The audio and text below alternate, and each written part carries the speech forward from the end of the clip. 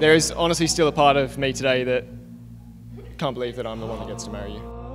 You are my best friend and one true love.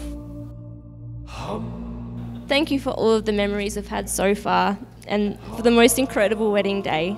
I love you so much and can't wait to create some amazing memories with you in the years to come. You're my very best friend and my whole world, and I promise to love you forever and look after you forever. In Meghan's words, he is my best friend and partner. He truly is the best person I know, and I look forward to spending the rest of my years alongside him.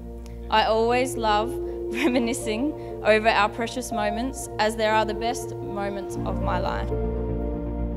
We dream that our precious darlings will find someone who loves and cherishes them as much as we do.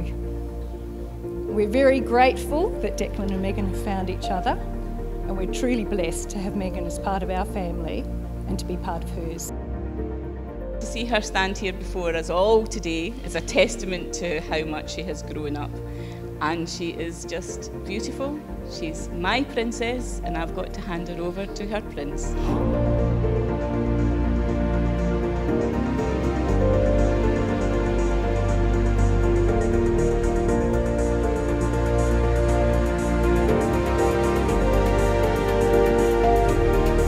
I have much pleasure in declaring them to be a husband and wife.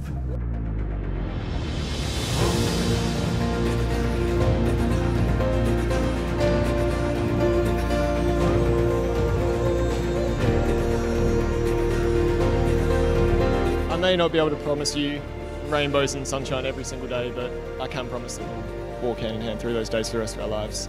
You are my best friend and I love you with my whole heart, so I hope you have a great night. Now can everyone please raise a glass to my Prince Charming, and have a wonderful night, everyone. Thank you for being here.